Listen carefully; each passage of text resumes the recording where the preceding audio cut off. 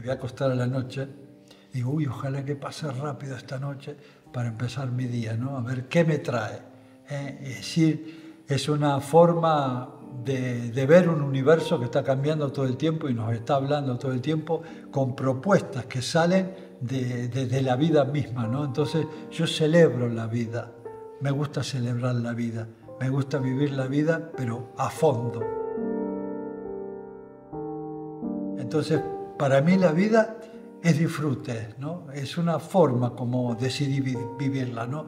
Si este universo es una respuesta del observador, nunca quiero perder los ojos de niño de jugar, como dice en el Bhagavad Gita, el Krishna Lila, el juego de Dios. Para mí la vida es un juego, es un enorme teatro donde cada uno tiene un personaje, un arquetipo.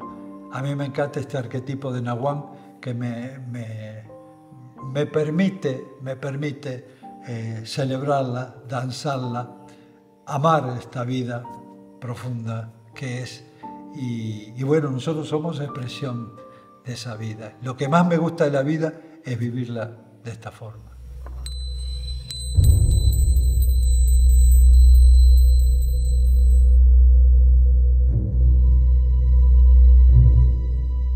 Mi nombre espiritual es Naguán Pumac, que significa cacique, puma veloz. Vengo de la gran ciudad de Buenos Aires, hace 25 años que estamos acá en Tras la Sierra, al pie del Cerro Champaquí, creando un sueño muy grande del corazón, que fue este ashram Intihuaca, significa lugar sagrado del sol, donde poder acompañar a mucha gente que está en búsqueda del despertar de la conciencia, que me parece que es la aventura más grande que puede experimentar un ser humano.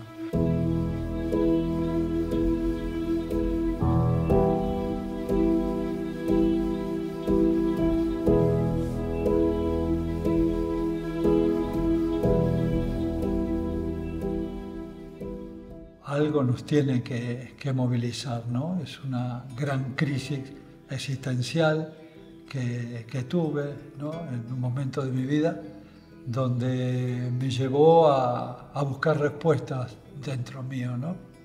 Porque afuera me di cuenta que no encontré nada.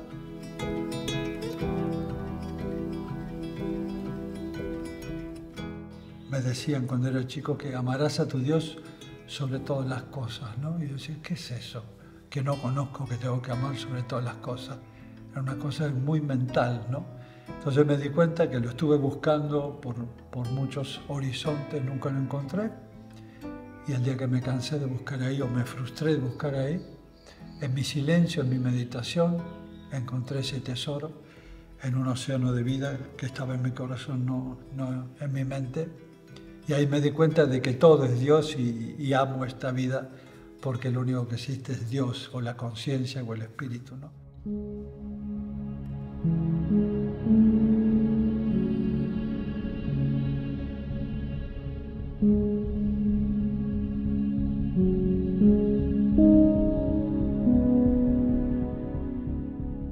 Eso es lo que trato de inspirar a la gente, ¿no? Que empiecen por la búsqueda interna.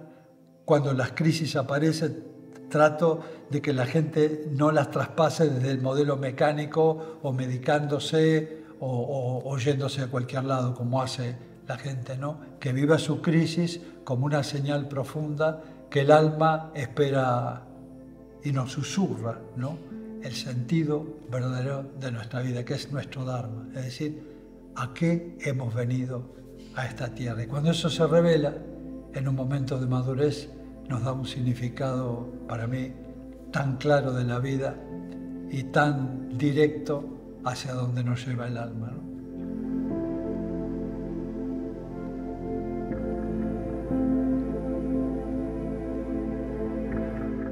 Cuando empezamos a balbucear, a dar nuestros primeros pasos en el camino espiritual, es tan incierto este mundo, porque no nos olvidemos que venimos desde la mente, venimos desde un sistema tan distinto, ¿no? A lo que es este camino de despertar, que al principio necesitamos algún guía que lo que tiene que hacer, si realmente es un maestro, es despertar el propio maestro interior que tenemos en cada uno de nosotros, ¿cierto? Es esa, inspirar a la persona a darse cuenta que dentro de él está el potencial de la inteligencia infinita de miles de vidas vividas, y que en un momento de crisis que comienza el viaje, se dé cuenta que lo busca ahí adentro. Entonces el verdadero maestro lo sumerge en el océano infinito de sabiduría que tiene la propia persona y lo acompaña en ese despertar simplemente. Y cuando lo ve cualificado, bueno, ahora le toca a esa persona seguir ese linaje, ir a despertar a otras personas. Pero simplemente, como dice un viejo maestro que amo profundamente, el maestro Osho, dice, cuando me encuentres en tu camino, mátame. ¿Qué quiere decir? Que el maestro nunca puede interferir en tu camino espiritual. Es el momento como un partero que ayuda a ese salto cuántico, pero es hacia adentro. Y es la única referencia que hay que tomar en nuestro propio maestro interior. Jamás un maestro te va a decir qué es lo que tenés que hacer.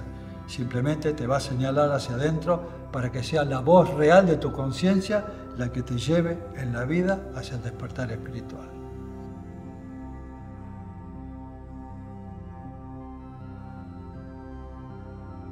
Exactamente, estamos viviendo un tiempo de coyuntura, ¿no?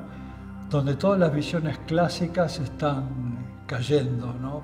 Porque este mundo material y determinista simplemente es una ilusión de una visión muy fragmentada de la vida, ¿no? Cuando nos damos cuenta de que el hombre es mucho más que este cuerpo, sino que en este cuerpo empieza una parte de nuestra verdadera naturaleza sutil, entonces entrando en ese campo cuántico de la expresión de la conciencia en los planos más sutiles, nos damos cuenta el gran holograma que compone un ser humano. Y cada parte de ese mundo sutil tiene una correspondencia en el mundo físico, tiene una dinámica, una psicología, un metabolismo que opera en ese nivel. Entonces, si la medicina solo se ancla en la visión material de la vida, nos vamos a dar cuenta que está absolutamente fragmentada. Es una visión muy pequeña, ¿no?, de lo que es un ser humano.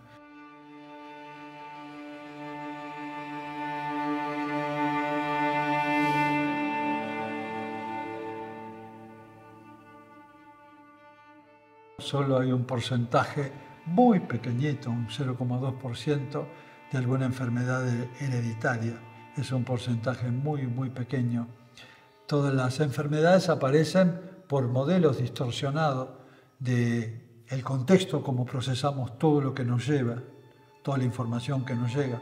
Según los contextos que procesamos, esa información puede pasar a ser algo dramático, ¿cierto? Y en esa concepción dramática de la mente, de lo que nos sucede, rompe nuestro sistema inmune, ¿no? La calidad de nuestro sistema inmune. Y ahí empiezan a aparecer como llamadas interiores, lo que decimos síntoma o enfermedad, simplemente como disparadores de la inteligencia del cuerpo para decirnos, tenés que cambiar esto, tenés que cambiar este modelo de sentir, de pensar, de ver la vida. Entonces, si uno puede leer la metáfora que trae ese síntoma, obviamente que puede empezar a hacer los cambios. A veces solo no se puede, se pide ayuda y un profesional holístico con esta mirada lo puede ayudar en la transformación. Por ejemplo, cuando viene un paciente y presenta, un ejemplo voy a decir, un tumor. Es palpable, ponderable, ponemos nombre y apellido, podemos hacer el diagnóstico, el pronóstico, todo eso. Pero en definitiva, si yo creo en el gran holograma cósmico, que este mundo tridimensional es una representación de un holograma cósmico que se manifiesta como un mundo tridimensional, y todos nuestros sistemas perceptuales están condicionados a tocar, ver, oler y oír y ver un mundo material. Entonces, cuando yo veo un tumor, lo veo desde una visión holográfica y sé que ese tumor es información y energía, que se ha manifestado de esta forma. ¿Dónde está enquistada la etiología de ese tumor? ¿En el lugar? No. Está en la mente del hombre, en la forma como procesa sus pensamientos, sus ideas, sus relaciones, su mirada, sus acciones. Entonces el tumor se lo dejo para el médico, que lo opere, que haga lo que quiera. Ok, yo trabajo en la etiología, voy directamente al modelo mental, emocional o histórico que tiene. Y ahí está el verdadero núcleo de la enfermedad. Entonces, combinando la medicina clásica y combinando la visión holográfica de la vida, podemos generar una sanación permanente en esta persona. Porque yo hago la ablación del tumor simplemente, pero la enfermedad queda en la mente todavía dando vuelta. Entonces buscará ese tumor otra forma de manifestar esa distorsión en la mente y aparecerá por otro lado llamada recidiva. Recidivó este tumor en otro lado, tomó otro órgano, porque realmente el núcleo etiológico de esa información está en la mente, en el mundo emocional, que es esa nuestra gran aporte a la medicina. Es medicina mente-cuerpo. Cómo la mente, un elemento sutil, puede tener un efecto causal sobre el cuerpo.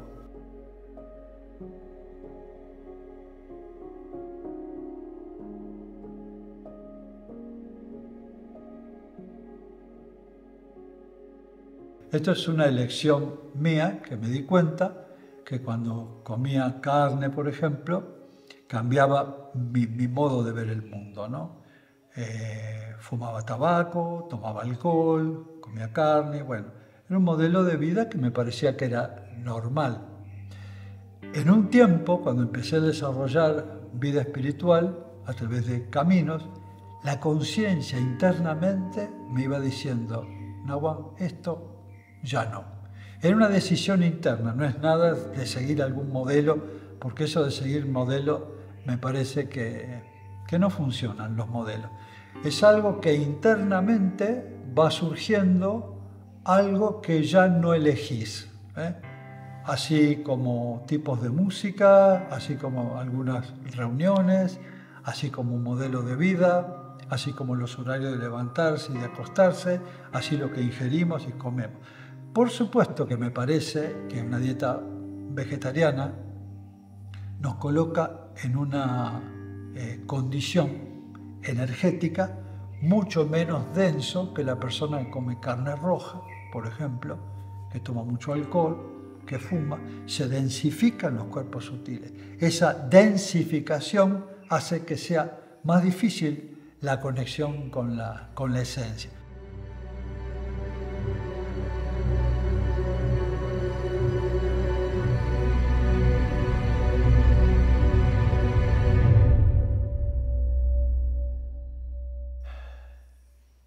Dentro del componente humano existen las dos cosas, ¿no? Existe una parte oscura y una parte luminosa, como parte de un proceso, ¿no? Como el yin y el yang. No todo es oscuro y no todo es luminoso. Conformamos parte de esos dos polos, ¿no? En una persona se desarrolla más esa oscuridad que llamamos maldad o oscuridad, precisamente porque no tiene una presencia per se. La maldad es falta de luz, falta de conciencia, ¿no? Entonces, eso es, falta de luz. Entonces, cuando vemos una persona que aparece esa naturaleza oscura, nos damos cuenta que hay un componente quizá histórico de no haber tenido el amor, el cariño, el abrazo, la contención de niño, y va conformando ahí un esquema, ¿no? Polar, ¿no? Se polariza. Y las corrientes, hay corrientes etéricas o corrientes astrales en el universo, donde hay esos componentes, ¿no? Como energía e información. Y muchas veces esas corrientes hacen que esas personas que vibran en esa secuencia sean arrastradas por esa secuencia, ¿no? Obviamente que existe el mal y existe el bien, pero no como un elemento ponderable, sino por ausencia. Entonces, ¿cómo ayudamos nosotros a una persona que está en esa situación? Bueno, mandándole luz, generando una corriente vibratoria luminosa que puede llegarlo consciente o inconscientemente, pero eso se va filtrando en su naturaleza etérica o sutil, y en un momento puede empezar a de pronto tener un llamado interior que despierta su verdadera fuente de luz y empezar a salir de ese laberinto que está en su mente, ¿no? O puede ser arrastrado por la miseria de estas fuerzas y, bueno, terminar su vida física envuelto en ese paradigma de oscuridad. Todo es posible en este universo de posibilidades infinitas.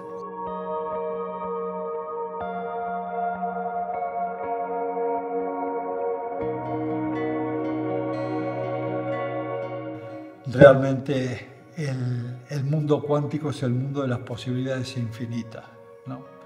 Entonces, muchas veces en nuestro desarrollo operamos sincrónicamente y a veces caemos en manos de gente que está en otra línea evolutiva, ¿no?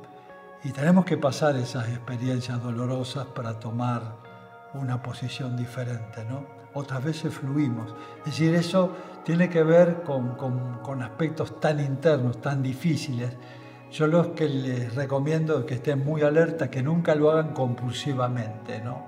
Que no sea por una carencia profunda que nos lleve a entrar a veces en circunstancias muy difíciles, sino que sea una verdadera sed espiritual, una sed espiritual radicada en el alma, no en la mente.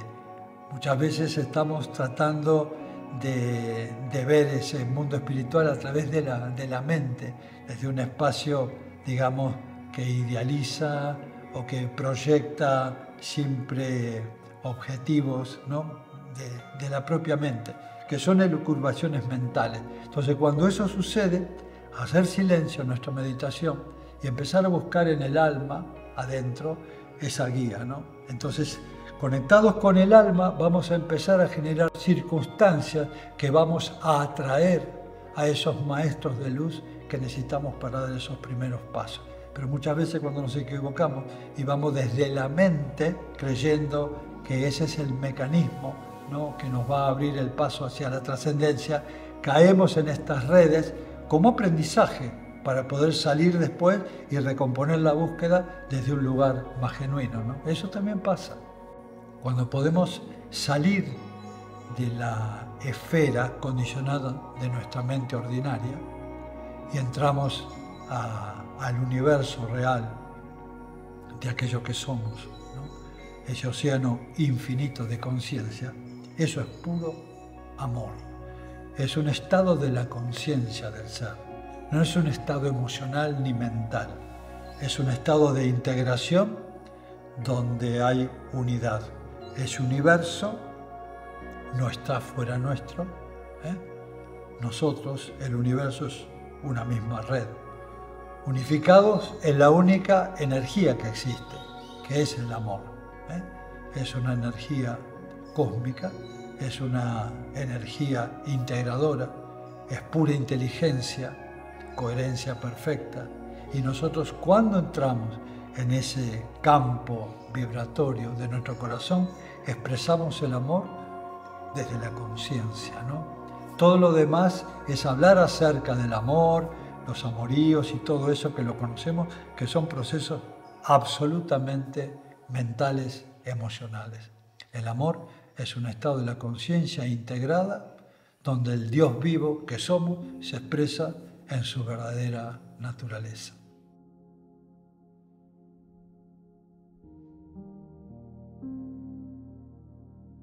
Fíjate que nos han entrenado en un Dios trascendental, ¿no?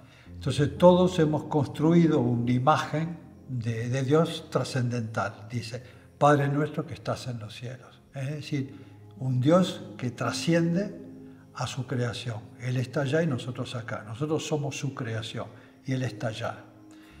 Y ahí se genera un gran cisma, ¿no?, neurótico en la persona, porque ya lo ve algo distante, trasciende a su propia creación.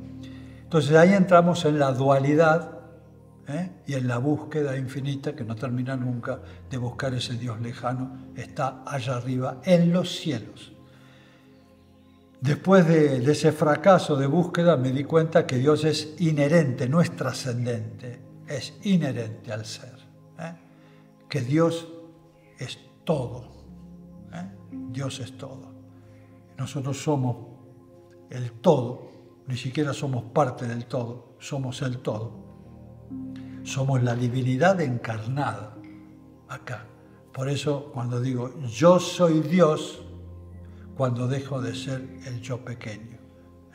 Cuando uno deja de ser el yo pequeño, dual, que ve a un Dios trascendente, lejano.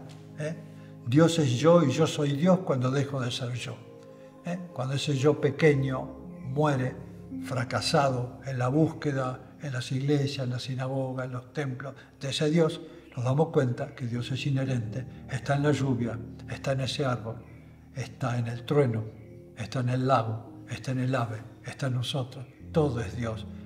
No puede ser algo que no sea Dios. Dios es la conciencia, Dios es el espíritu, y descubrir el linaje, que somos el Dios encarnado, ¿viste? Eso no es soberbio. Eso es un despertar de la conciencia que florece a lo real. Entonces, yo creo que ese es la gran transformación de vivir una vida dual, buscando un Dios lejano, sabiendo que siempre estuvo ese Dios presente, que es lo que somos en nuestro corazón. Obviamente que el poder de la oración, cuando se hace correctamente, ¿no? Correctamente significa algo no mecánico, ¿no? Mucha gente ora mecánicamente una oración y eso es puramente algo mental que no tiene mucha trascendencia.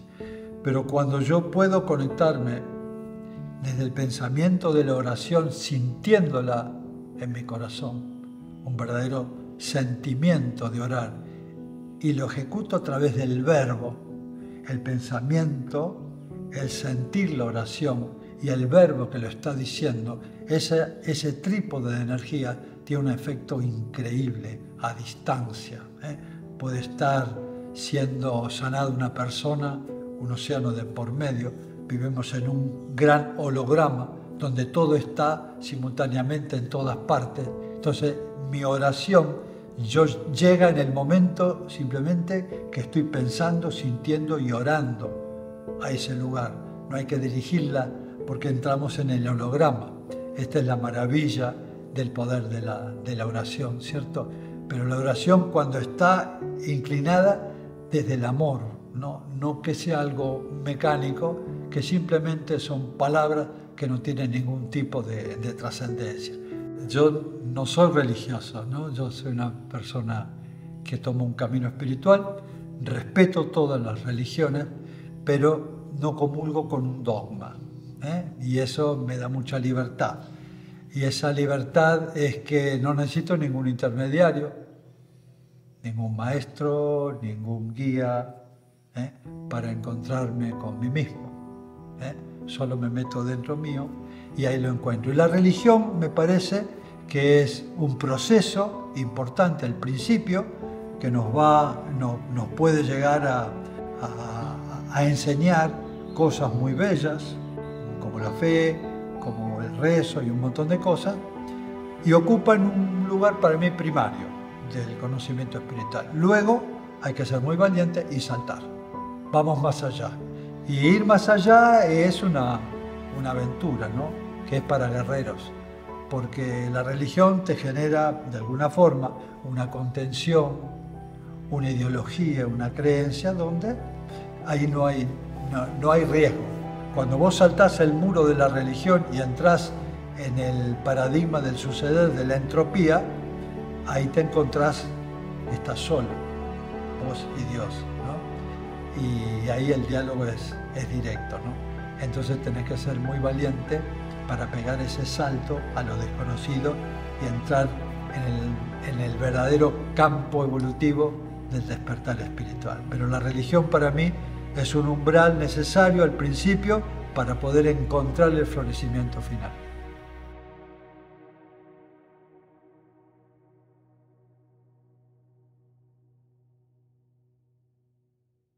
Todos tenemos el mismo nacimiento, todos tenemos la misma oportunidad. No hay ninguna persona elegida, no hay ninguna persona elegida.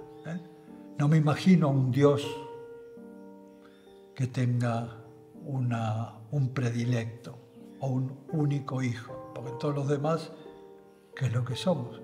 Yo creo que la humanidad está cualificada para el despertar espiritual en el momento de madurez que así lo sienta. Hay gente que despierta más temprano, hay gente que despierta, o hay gente que no despierta, que despertará en otra vida, y está perfecto, porque es un proceso místico de la inteligencia que va generando cada vez mayores campos de conciencia. Y estas personas que nos han precedido, que han hecho un salto cuántico en la humanidad, con su iluminación, han generado en nosotros una fuente de inspiración para poder decir, si el Buda despertó, si Lao Tse despertó, si Mahoma despertó, o el Maestro Jesús despertó, ¿por qué yo también no puedo despertar? ¿Qué soy menos de ellos?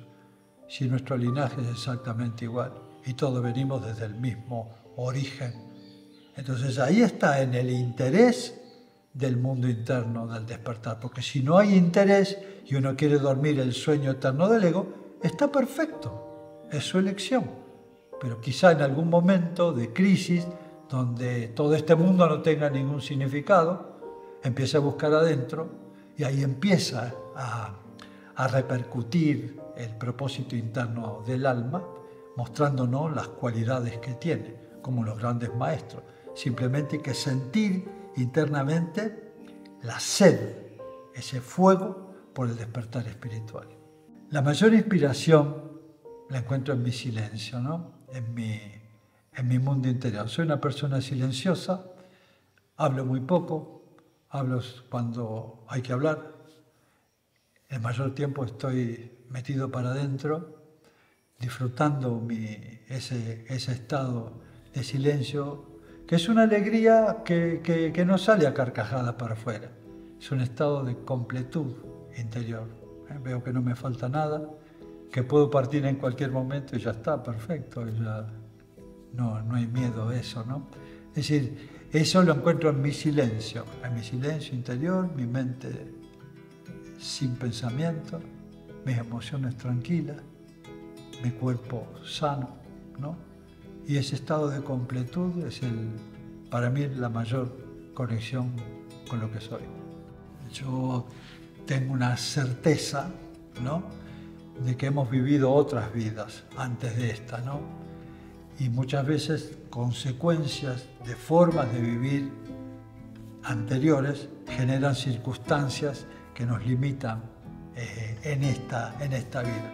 Pero también digo que no hay determinismo, son líneas de acción, que aún así haber nacido en lugares complejos, difíciles, si nos colocamos en una posición más profunda internamente, vamos a encontrar recursos internos que son muy poderosos, capaz de transformarnos, ¿no?, de un paradigma de carencia en el cual hemos nacido.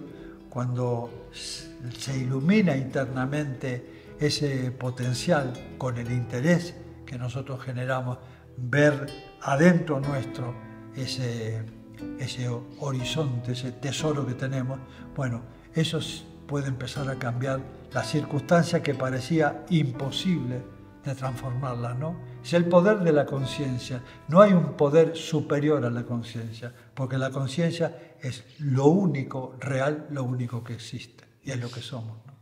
Yo no tengo esperanza, no tengo esperanza, porque la esperanza es algo que puede suceder o no, ¿eh? yo tengo certeza que el hombre va a poder trascender la miseria de la mente ordinaria, que llevará tiempo, está bien. Es decir, para la vida eterna, para la eternidad, el tiempo no existe, ¿no? Entonces, llevarán guerras, llevaremos conflictos, llevaremos enfermedades, habrá que atravesar disturbios, cataclismos y todo lo que pinta la gente, y está muy bien eso, para entrar hoy en esta nueva era, ¿no? En la era acuariana, donde va a despertar un hombre nuevo a un modelo mental no condicionado, yo lo llamo de quinta dimensión, el modelo causal de la mente abstracta, no ya de la mente concreta, sino despertar al campo cuántico de la conciencia, el yo cuántico, el yo crístico, ¿no? Esa parte no condicionada del ser que va a iluminar esta tierra. Tengo la certeza de que eso va a ocurrir y está ocurriendo, obviamente. Lo que pasa es que los tiempos planetarios son diferentes a los tiempos mecánicos de la mente. Yo tengo la certeza de que eso está ocurriendo en un proceso místico que llevará el florecimiento espiritual de la humanidad o ciertas partes de la humanidad al despertar espiritual y otra parte de la humanidad tendrá que todavía madurar en el reino del ego. Bueno, yo he vivido experiencias tan cambiantes, ¿no? De personas que han venido acá, en medio de la montaña, donde estamos aislados, en un espacio geográfico hermoso, y te confiesan, tengo necesidad de shopping, te dicen, ¿no? Tengo necesidad de shopping, después de estar 2 o 3 días acá adentro. Y yo lo respeto, ¿no? Porque es el modelo mecánico, o sea, que no creer que por vivir en un espacio geográfico esto le es mucho más fácil. Hay muchas resistencias interiores que juegan un papel importante. Y otras personas que están en plena ciudad encuentran, según su sed interior, en una plaza, en un arbolito o en algún momento, un contacto con la naturaleza. Por supuesto que tengo que decir que es mucho más amable un estado geográfico, como vivimos nosotros, en medio de la naturaleza, del silencio, ¿cierto?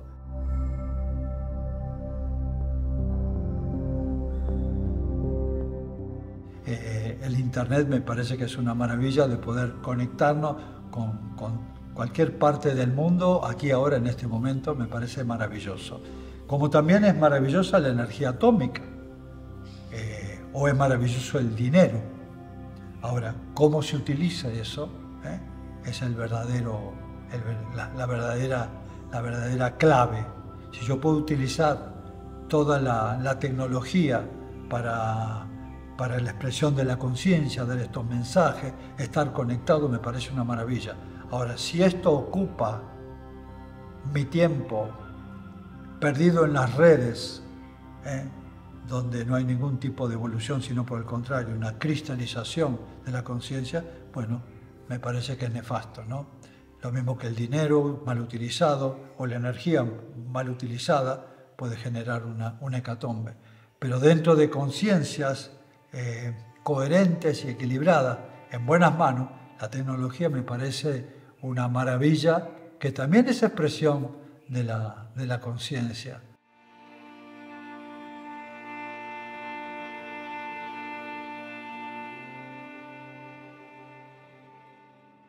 Si yo hablo de las preocupaciones nuestras, a veces parecen como infantiles, ¿no?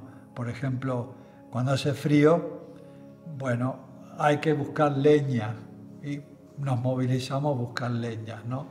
Cuando llueve, bueno, reparo, estamos conectados con la naturaleza, entonces vivimos más acorde a los cambios de la naturaleza, cómo calefaccionar un lugar, cómo refrigerarlo, es decir, estamos en un medio geográfico donde son cosas básicas. Yo me acuerdo cuando viví 50 años en Buenos Aires, vivía estresado por el ritmo que se vivía allá en una gran ciudad. Hay otros, la supervivencia, por ejemplo, o los aspectos peligrosos de vivir en una gran ciudad y todo eso, eran cosas que sí nos afectaban. Cuando vivimos acá, esto está todo abierto, acá no hay ningún tipo de seguridad porque no ocurre esto, ¿no? Entonces, eso nos damos cuenta que es una forma de vida muy digna, donde nuestra problemática son las cosas naturales y nada más. Entonces eso no te genera estrés o una gran preocupación, porque sabemos que en ese mismo estado interior de integración trae abundancia, trae abundancia. Y la abundancia viene de todos los órdenes: relacional, abundancia económica, abundancia de salud, abundancia de inspiración, abundancia de proyectos. Cuando uno deja el estrés, cuando deja esa especie de caparazón donde uno sufre ahí la identidad de la mente ordinaria, ¿no? Al vivir en un campo diferente, una condición interna que revela esa parte creativa nuestra, es como lo llamo un gran juego en una obra de teatro, donde en esa obra de teatro podemos ser los dramaturgos, aquellos que la escriben. No solamente que la vivan, sino que la escribimos. ¿Cómo quiero vivir mi día? Todos los días la existencia nos da una hoja en blanco para decirnos: Nahuán, ¿cómo querés vivir este día? Entonces, la importancia es quién va a escribir esa hoja. ¿La escribe Nahuán o algún fragmento de la mente? Si le escribe algún fragmento de la mente, por supuesto que voy a vivir en estrés. Pero si la escribe Nahuán, aquella condición interior de la verdadera naturaleza, voy a vivir un día de aprendizaje.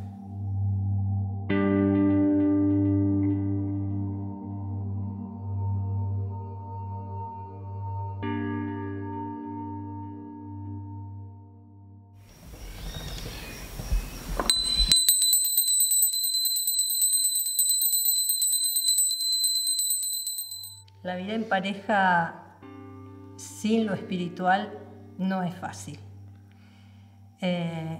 Y la vida que llevamos nosotros, que son muchos años, yo tengo 65 años y lo conocí a Nahuán a los 16, a los 19 me casé y empezamos este camino juntos. Creo que no tendría sentido en nuestra vida sin la parte espiritual, ¿no? Sin la permanente búsqueda. Somos como eternos aprendices de muchos caminos, siempre juntos. Somos bastante simbióticos y muy compañeros. No competimos, esa es una de las claves para estar juntos tantos años, ¿no? No hay competencia, él tiene su excelencia, yo la mía, yo respeto su camino, él el mío, y compartimos. Y desde ahí hay mucho trabajo de pareja permanente. Creo que todos los días nuestros desayunos son de terapia de pareja. Nos conocimos por un dolor de muelas. Él era mi odontólogo. Y bueno, yo lo escuchaba a él hablar de cosas raras en el consultorio, no sabía qué era lo que decía.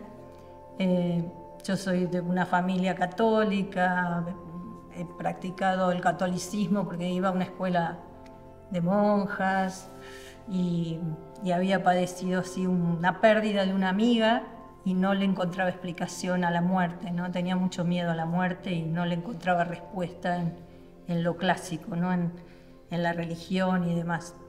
Hasta que un día hablé con él y me contó un poquito, ¿no?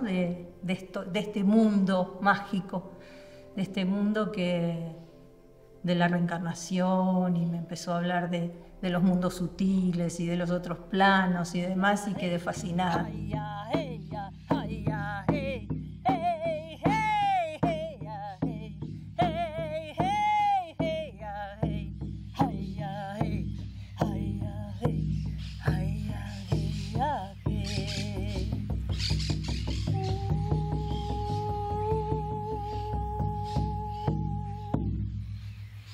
Y bueno, cuando nos decidimos venir a vivir a Córdoba fue justamente en una gran crisis, estando de mucho trabajo y mucho agotamiento y con mucho miedo de que se muriera realmente, ¿no? Yo le decía a este hombre, en este ritmo de trabajo no sé, no va bien por ahí. Entonces le di la idea así, ¿no? Digo, ¿qué te parece si buscamos una salida y yéndonos a vivir a otro lado o haciendo una casita para tener un lugar? Y bueno, y ahí los dos emprendimos la ruta, ¿no? hasta Córdoba. Y lo importante es ser coherente con lo que uno está sintiendo, lo que estás pensando y lo que estás haciendo, ¿no? No perder la coherencia, porque cuando en estos caminos hay una línea muy finita con el delirio místico. Entonces, al estar juntos nos vamos siempre, hay como un testeo, ¿no? de todo eso, y uno tiene los pies bien enraizados. Y cuando tenés los pies enraizados podés elevarte muy alto. Si no los tenés enraizados te volás, ¿eh? Entonces, en la relación de pareja eso también está bueno, estar enraizados en el amor, sobre todo. Esa es la clave.